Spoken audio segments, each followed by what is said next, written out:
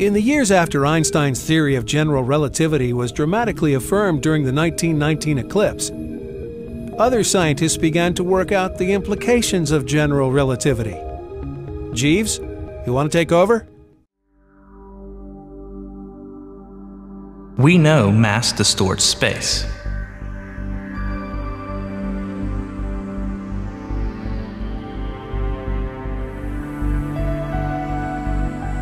We know light is affected by gravity.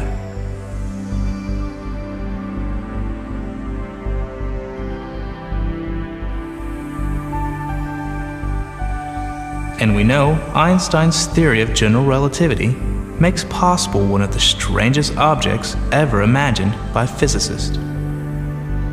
If you could create a large enough distortion in space-time, by placing enough mass in a small enough space, you could create a region of space-time so strongly curved that nothing, not even light, could escape it. And since nothing can travel faster than the speed of light, anything that entered this region of space-time would be trapped there until quantum mechanical effects allowed it to escape. Black holes can come in any size and have any mass. All that is required is that enough mass can be concentrated to the point where it collapses under its own gravity. Stellar mass black holes are formed when stars 20 or more times the size of our own sun finally run out of fuel in their cores. They rapidly cool and collapse, and the shockwave from the collapse blows the outer layers of the stars to bits in a colossal explosion called a supernova. But the small, dense core of the star can remain bound together by the force of gravity. As it continues to collapse inward under its own weight, the atomic particles of the core are smashed together until all that is left is a black hole.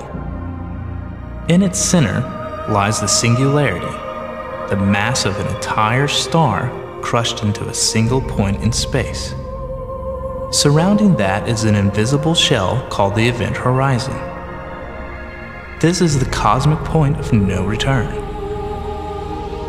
Once inside the event horizon, nothing, not even light, can escape except through quantum mechanical processes.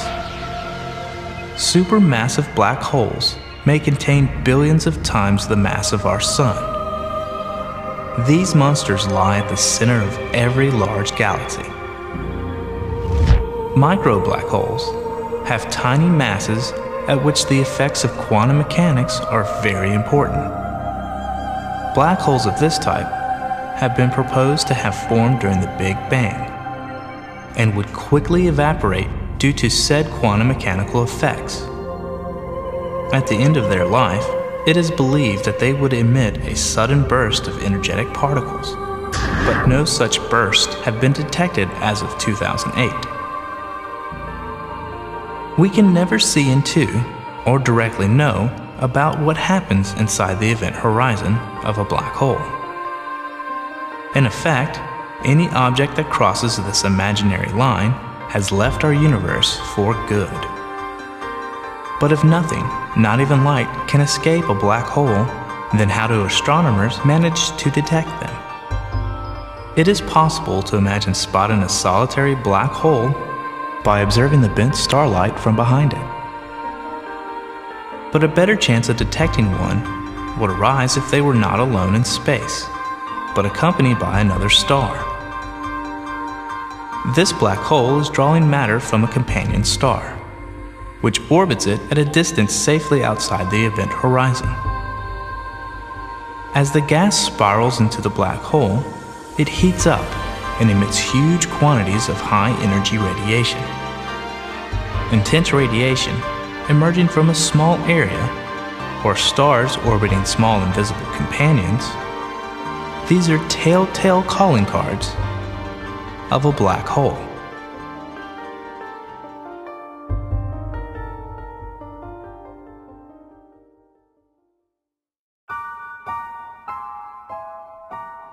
It may seem surprising, but today, more than 100 years after Einstein published his first papers on relativity, there are still aspects of his theories that have not been put to experimental test. One is the idea if that there were a very violent event in space, such as a collision of two black holes or a supernova explosion, that it would cause a ripple in the space-time fabric.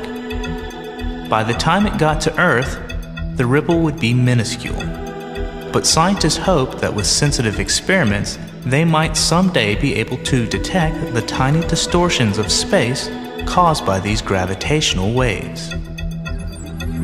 Another prediction of general relativity, not tested until this century, is related to the effect of rotating objects on space-time. While a massive object only bends space in its vicinity, a spinning object will also twist the fabric of space. This was recently confirmed.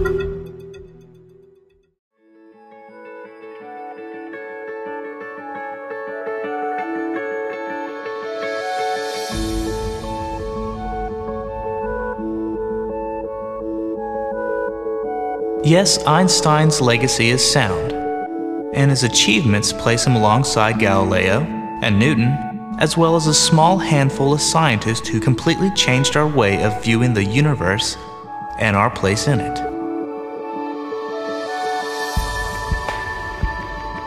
But new scientific ideas can take a long time to reach the public consciousness. Perhaps in another 100 years, people will take the relativity of space and time just as much for granted as we take the daily rotation of the Earth.